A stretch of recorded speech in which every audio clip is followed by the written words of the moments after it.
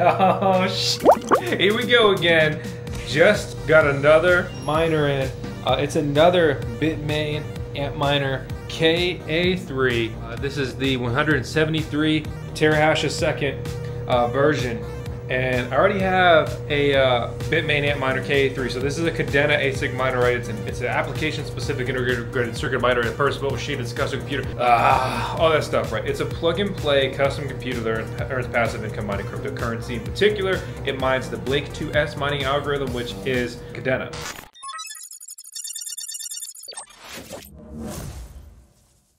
We've been working on numerous immersion deployments. And in here, I've decided to make this a dedicated altcoin immersion deployment. What we're going to be doing is we're going to be deploying Kadena ASIC miners in there, and we're going to be overclocking them because basically there is just a lot of juice for this and not a lot of room for miners. So it's perfectly suited to get maximum utilization out of this. It's going to be best suited for overclocking. You can watch our full video review on the Bixbit systems. It was very interesting and challenging install. Very different for the Bixbit immersion systems. I mean, you can see the electrical components behind me. I mean, it's master tech level stuff versus what we did with like fog hashing and DCX. But this is the immersion mining shed. I'm playing the long game with stuff in here. I need to put this thing down. I'm feeling like a freaking madman with this box cutter. But the point here, all right, is that got another miner and I already have one. I have a third one on the way.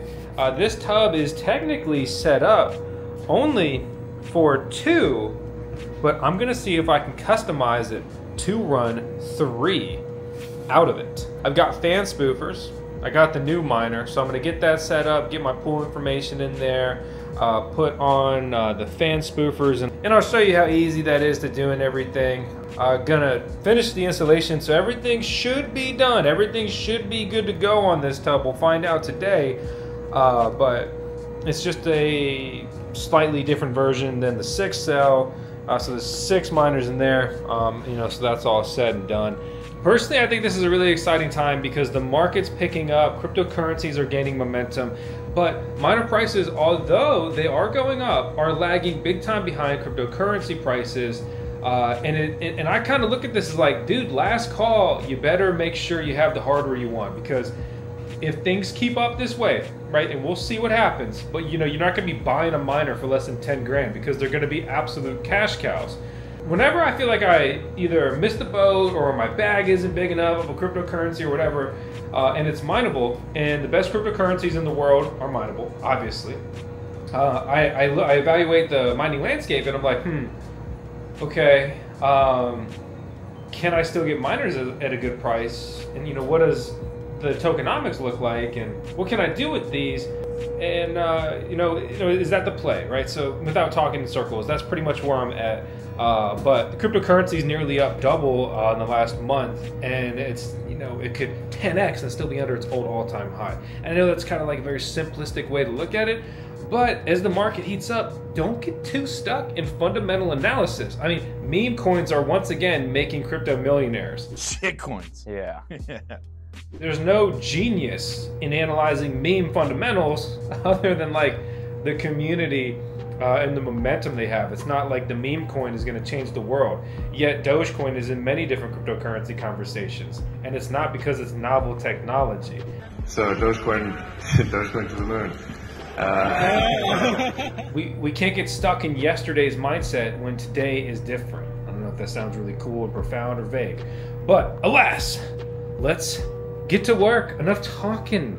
You talk all day. We need to mine. Huge shout out to ASIC Marketplace because that's where I got this KA3 from. Yes, they're a channel sponsor. Yes, we're an affiliate with them. So if you use our link, it supports the channel. And we also have a code, which I'll put down in the video description below as well. But the key thing here is that I got this thing quick from them.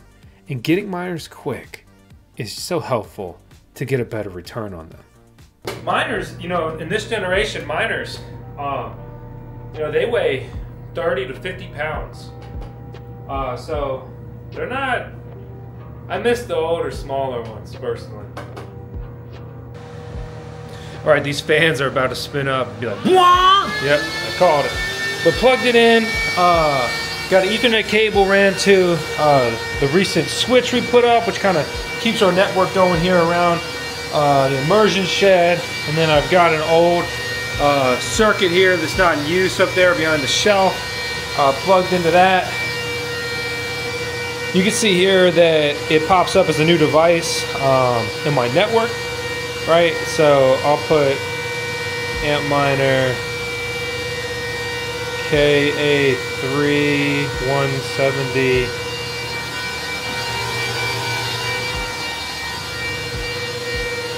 173 terahash a second.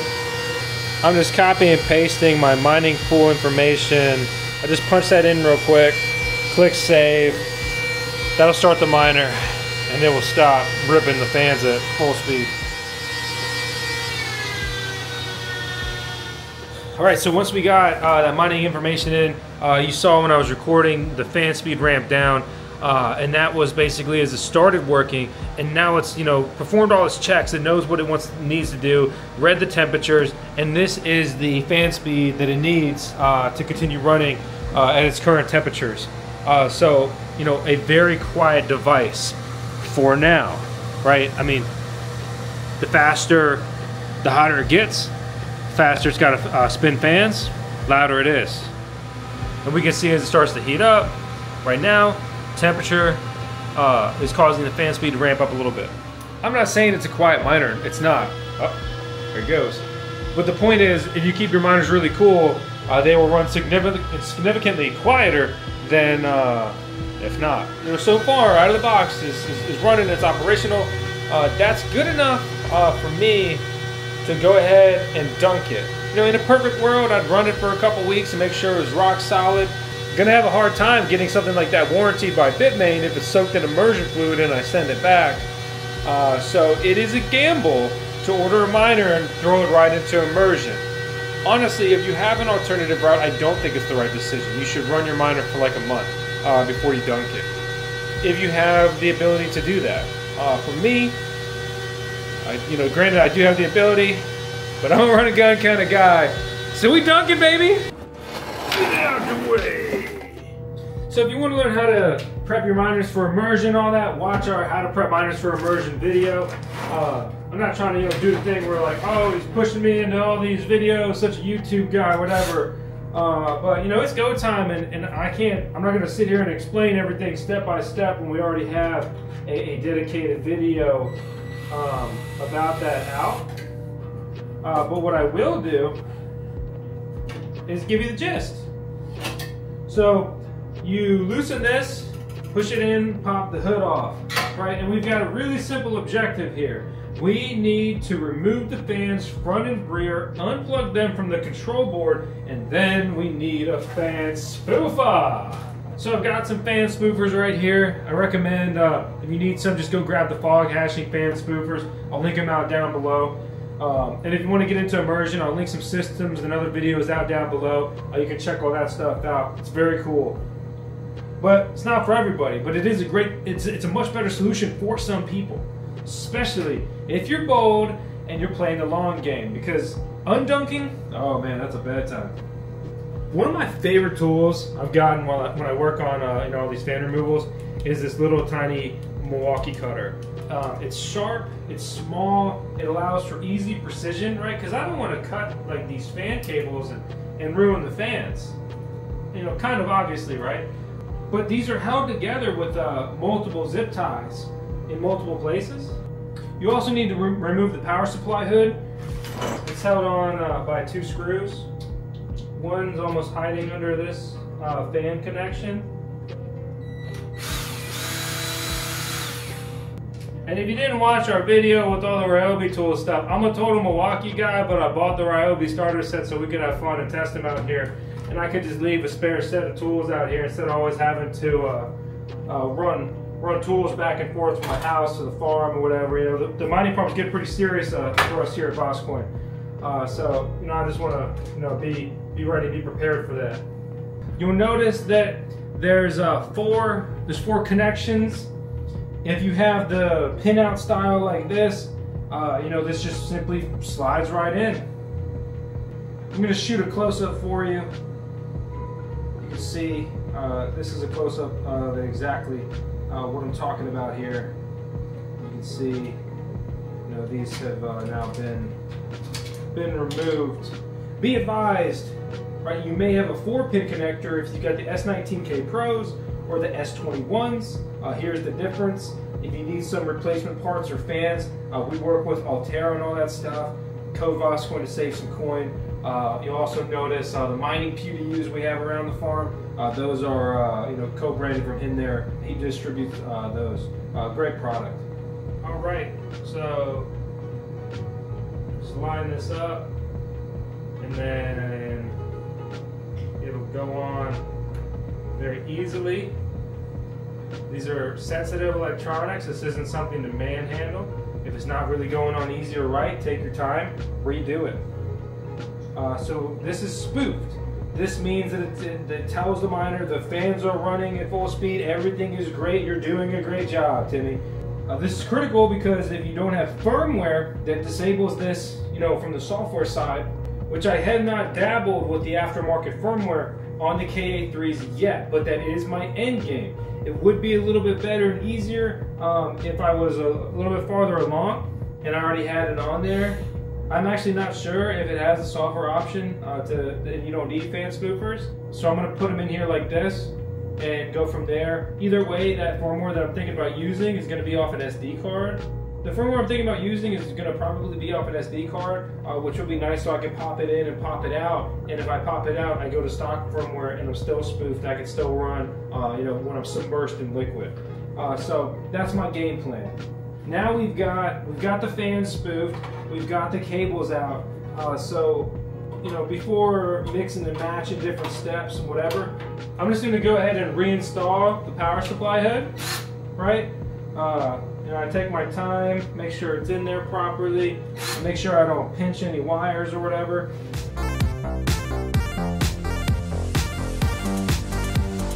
Alright, so it's best if you can pop them off some kind of level surface, keep them together. Right, I got everything just like this, and these are zip tied as a pair on the side. So I'll just stack them like this for now.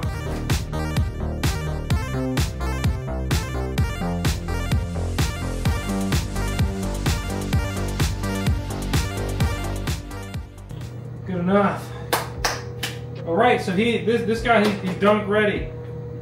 All right, so with the 2 to 3 miner immersion tank that I'm using, you know, there's a lot of different designs between the brands and whatever, but in this Bixbit one, the miners don't have anything to sit on, right? And the fluid, the cool fluid's pumped through those copper lines, right? Rises, and then it's gonna overflow back over here, and it's gonna do the friggin' loop-de-loop.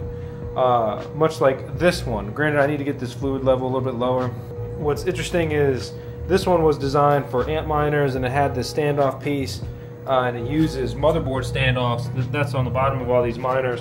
This one was technically designed for miners, but I'm going to deploy antminers in it, and they use the same like fan threading. So they have these, and you just throw them in. You just screw them in, thread them in to where the fans are mounted here, just on the back side.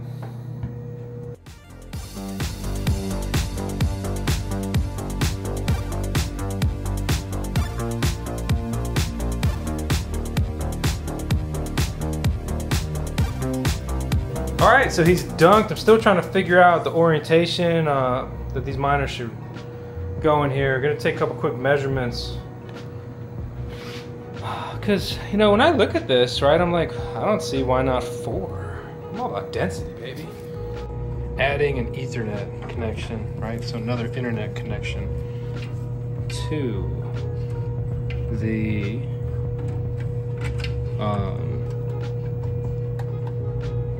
to the 2 to 3 miners. So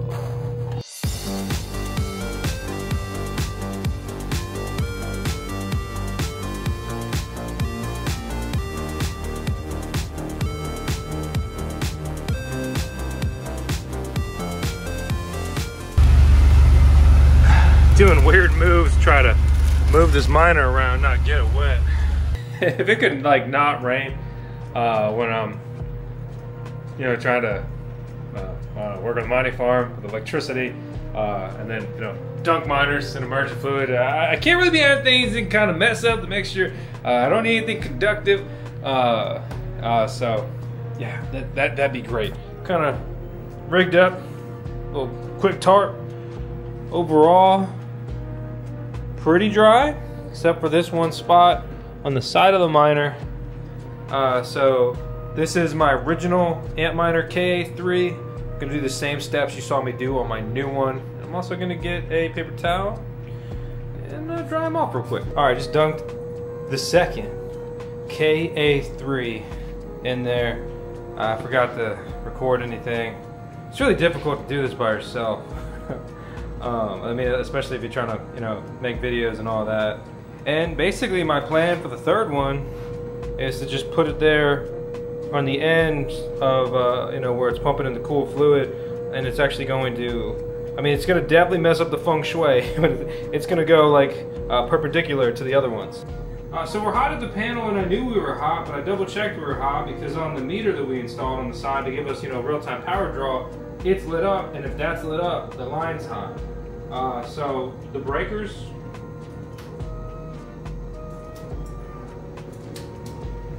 are off. So I just flipped them on.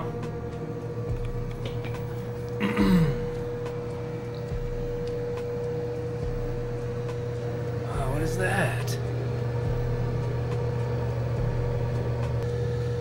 May not have enough fluid. It's getting pretty low. Alright, I need to shut it down. Don't have enough fluid.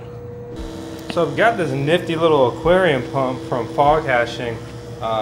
Spoiler, don't look at that, redacted.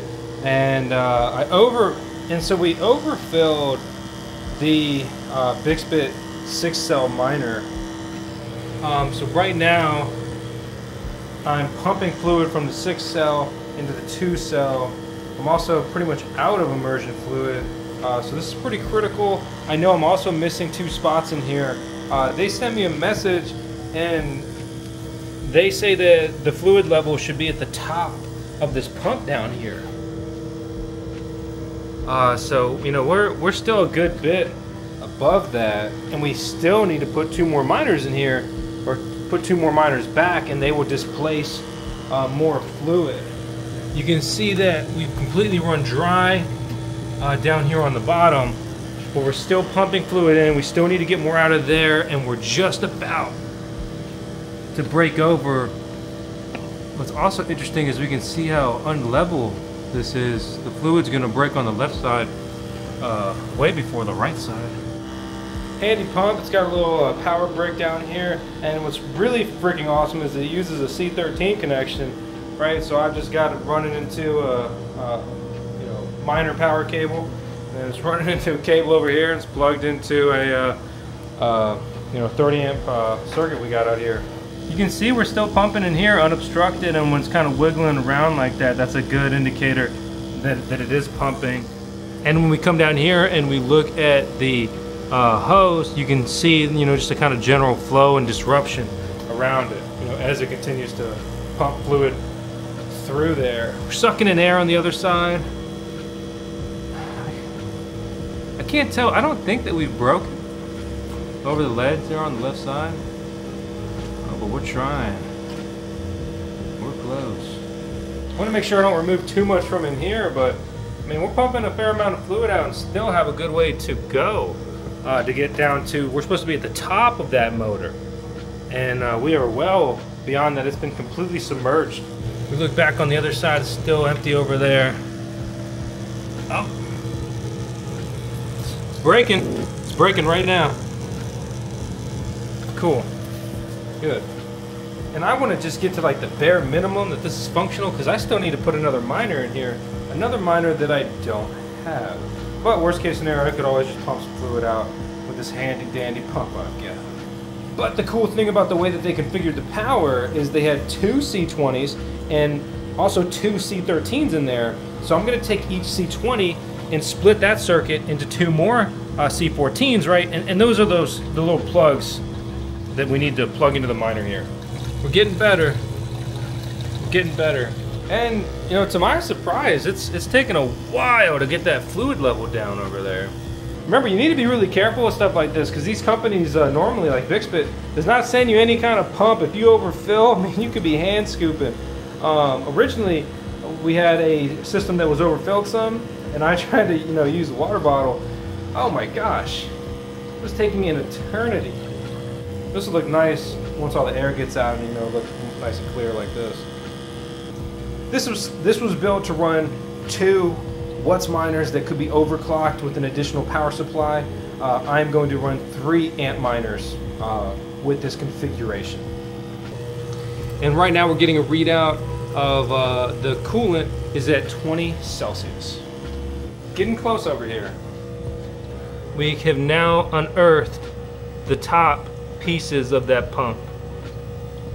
But it's supposed to be in line with the top of the block, not the electrical connections.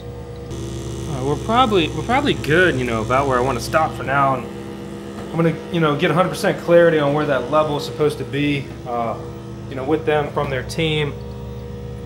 We're still gonna need to remove some more from this system, and that's why I've got this bucket that I'm just putting the excess fluid, and I'll shut it down.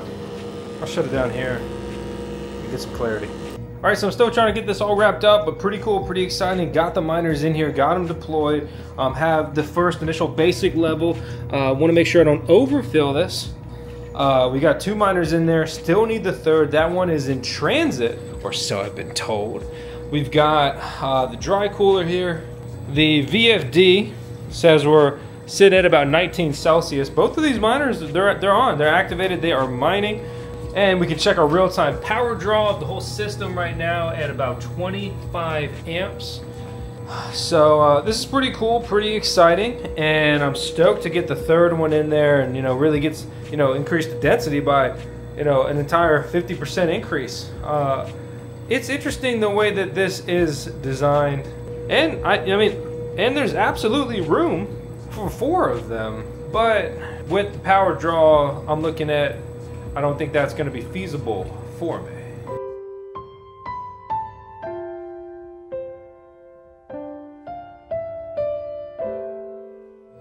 All right, another day doing some troubleshooting out here, but you may notice that these are running.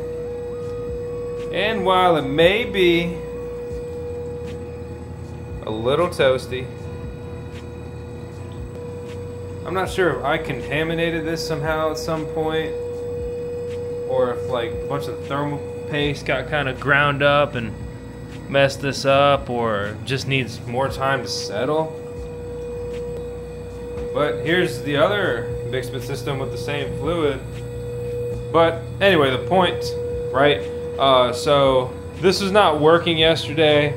It was flashing black and red. We took the pump off.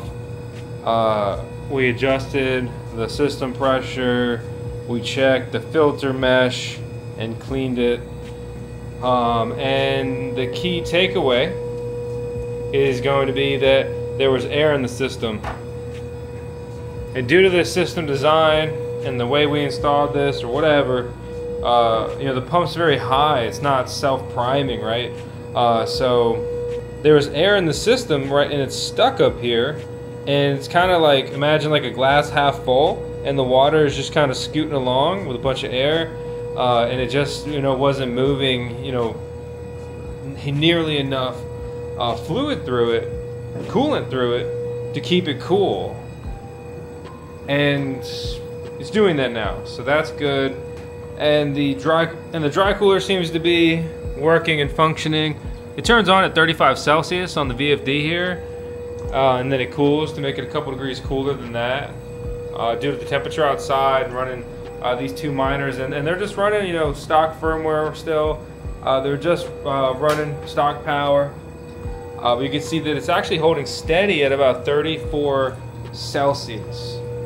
So for 2 antminer KA3s, I am consuming about 27 amps throughout this entire system. The dry cooler You know, it's obviously variable speed, and we can see that it's spinning at a slow speed.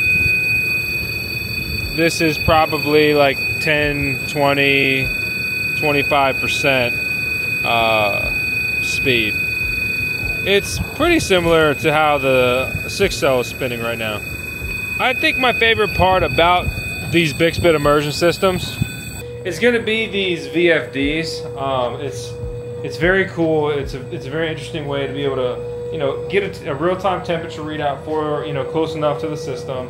You know, it's a piece of the system, and then, you know, I can get, you know, fan speed. And on the 2-cell, I don't like this VFD half as much due to the data you get, right? Because I'm just getting the temperature readout, which is important. But up here you can see that I'm getting a temperature readout, the power draw, right? So almost 2 amps, and it's spinning at about 28% speed. So very, very cool. It's been a really long journey in a lot of different ways with this stuff, but both systems are deployed, right? We've got 8 miners in here, and the way I routed everything in the 2 miner cell, I'm actually going to be able to squeak out that 3rd miner. I've already even ran my Ethernet for it. So, you know, it's nice that you just have a simple switch in there, and if that ever goes bad or something, that's definitely something that I could replace. So, there it is. So, alright, another day working on the farm. Pretty exciting, pretty fun. Or, you know, at least busy, right? Or whatever. You know, I'm just trying to get after it, right? And I've been doing this for a long time, but I really got, like, I'll be honest, it hasn't really made a difference because I've been grinding, like, truly hard for a very long time. Especially through the most recent bear market and, you know, well beyond that, but let's just focus on what matters right now. I've been putting in the time, putting in the work, and I mean, just mining is, when you try to start scaling up, it really is just, you know, a lot of work depending how you go about it and what systems you use. Immersion is so cool, but, you know, these Bixbit systems are complicated, right? I mean, look at this plumbing fixture, look at this electrical, you know, but don't be, you know, too intimidated by immersion. There are some, you know, easier solutions, and we're still trying to gather all the data to figure out, you know, which one's performing better, why. But, you know, very cool opportunity, and thankful for it out here, just to be grinding, building the VoskCoin mining farm, and also working on content for the VoskCoin YouTube channel. So anyway, that's all I got. Very exciting, cool, happy ending to the video. We are up, we are online. Mining farm density is up, hash rate is up, and now we just want that market to go up too, right? So I appreciate you guys. Thanks for tuning in. I mean, you watch the videos this long, like you're one of the real ones. So get after it. Remember, nobody's coming to save you. Even though it's a nasty world and it gets me down sometimes, you know, what can you do for somebody else or some other thing?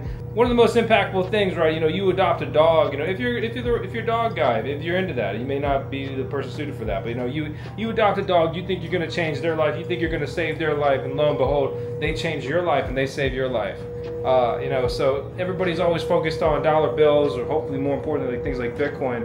But you know, money changes the game, yeah, but it doesn't buy happiness. Absolutely not. But you need some fun. So, alas, I continue to chase happiness and financial freedom. I'm done talking. Goodbye.